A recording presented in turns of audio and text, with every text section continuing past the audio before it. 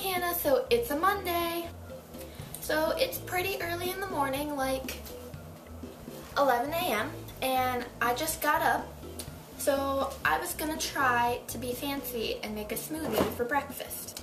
So I'm not sure how this is gonna go, but I'm going to document me attempting and we'll see if it's a win or a fail. So we'll start with ingredients. First we have skim milk.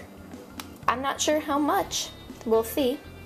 Then we have some mango chunks that are frozen that I'm kind of letting thaw right now. We have some fresh pineapple and some yogurt. For the devices I'm going to use, I am using a magic bullet. I have never used it before. No one in my family has. We just got it. So we'll see how this works. So the first thing I think I'm going to put in is figure out how to work this. Okay, I think I put stuff in here and then I like connect this and then I flip it. So hopefully I'm not wrong and don't break it. So the first thing I'll put in, I guess, is the yogurt because it won't like splash around. Okay. I'm gonna do like 3 spoonfuls and assume that's about right. Then I'm gonna put in some chunks of pineapple. I don't have a spoon for the pineapple, so good thing I washed my hands.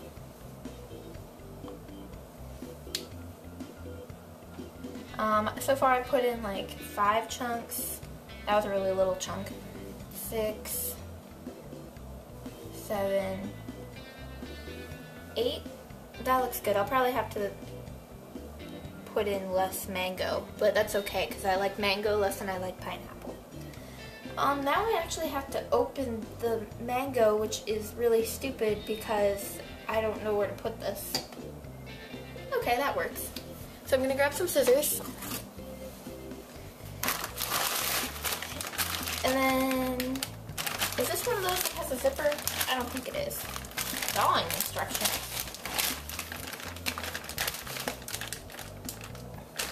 Well, it says you should defrost it for 45 minutes. It's been defrosting for about 5. So, I mean, we're gonna have ice chunks, but that's okay. Oh, it smells really good. So, here's some mango.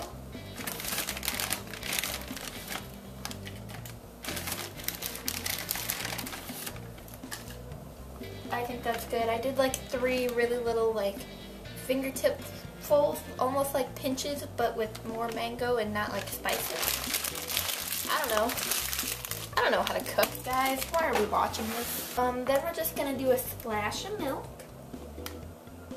to make it like liquidy and not like major chunks, and so that it'll be smooth and whatnot. That's probably way too much milk. And now I'm gonna put the cap thing, screw it on. Okay, I'm going to make sure it's nice and tight because I really don't want milk flying everywhere because that would be bad. And I'm going to do the dangerous part now and flip it.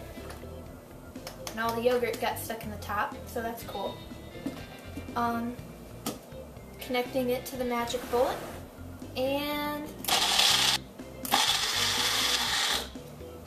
it's kind of staying very chunky, especially because all the yogurt won't come to the bottom.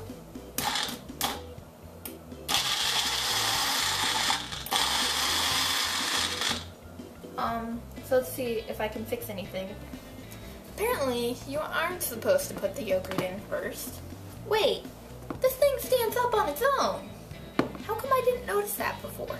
So I've got a spoon, I'm mixing it up a little, make sure all the chunks get distributed and mixing the yogurt in with it so it doesn't all stick to the top. It smells really good. Doesn't look too appetizing though. Screwing the top back on and gonna try this again, see if the yogurt will actually get mixed in with everything this time. Hopefully. Right? And go. Okay. Let's see if it's still chunky.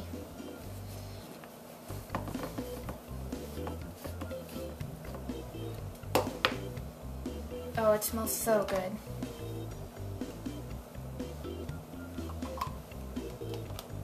Nope, it's really smooth. So now I'm gonna get a glass out and pour it in and see if it passed the taste test. I'm gonna use a glass with the fox on it because it's adorable.